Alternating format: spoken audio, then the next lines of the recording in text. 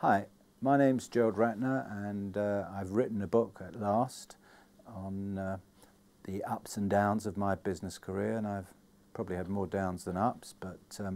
I always said that I'd write a book when I could write one with a happy ending, and it's got a reasonably happy ending because I'm back in the jewellery business with a successful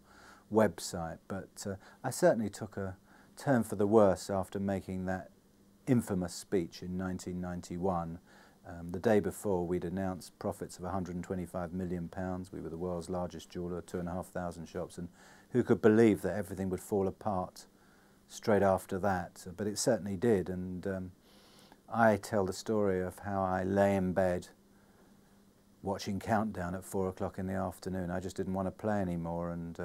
my wife came in and said, "Gerald, you've got to get a job, otherwise I'm kicking you out," which was a bit of an irony because my first wife kicked me out because I was never at home, and here my wife was kicking me out because I was always at home. But anyway, I couldn't get a job and wrote to 20 companies and got 21 rejections, and I realised that I had to start my own business, which was a health club,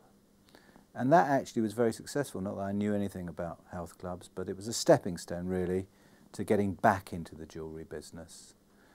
which I did on the internet. And I think it was Noel Coward that said success is much sweeter second time around, and certainly I'm enjoying my success, albeit it's not as great as the first time, second time around, and you just appreciate things when you've lost them all, and we've all had setbacks. And what I'm trying to say in this book is that if I can come back from the adversity that I had, then anybody can come back.